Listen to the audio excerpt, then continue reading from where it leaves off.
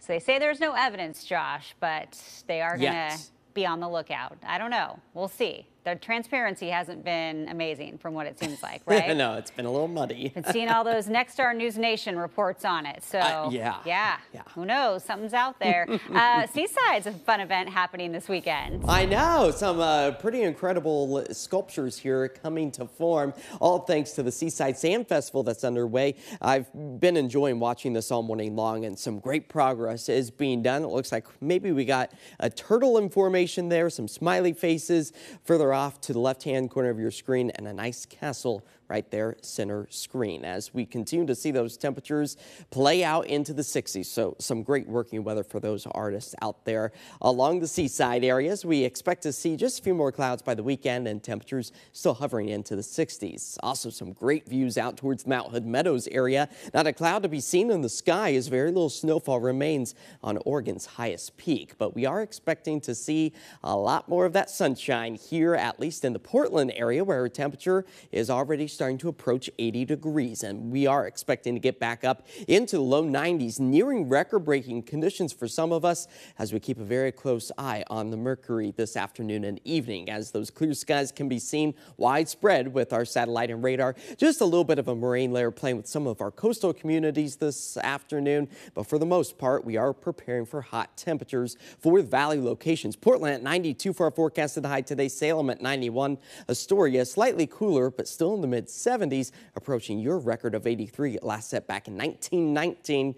But we are getting close to that 1981 record of 96 in the Portland area, although I think we'll be just a few degrees shy of that, as we have already managed to have a good amount of 90-degree days, 100-degree days, 21 for those 90s, 4 in the bank for the 100-degree days, so well above what's normal for us here across the Pacific Northwest. And typically we see our last 90-degree day in Portland around September 5th, but it's gone as late as October 5th. That was back in 1980. But how often do the 90-degree temperatures find their way into the September month?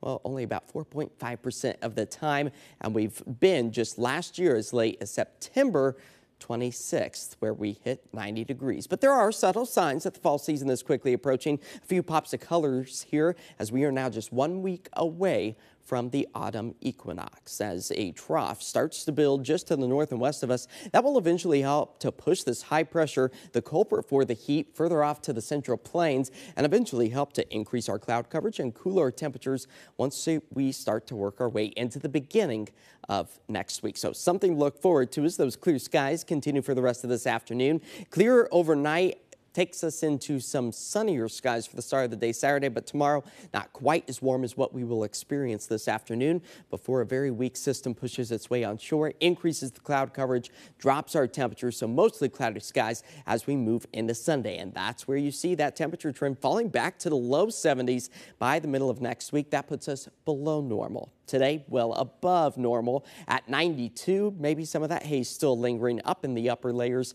of the atmosphere as we fall to about 60 degrees tonight. 7-day forecast. There you go. The hot, sunny weather continues through Saturday. Then that weak system pushes its way on shore Sunday, dropping those temperatures into the upper 70s. But low 70s come Tuesday, Wednesday, with maybe an isolated raindrop or two. That will be a nice change of pace for us here across the Pacific Northwest and give us a little bit of a taste of this fall-like season. I'm over wearing sleeveless dresses, so I know. I'm ready for it. Bye, summer. Bye.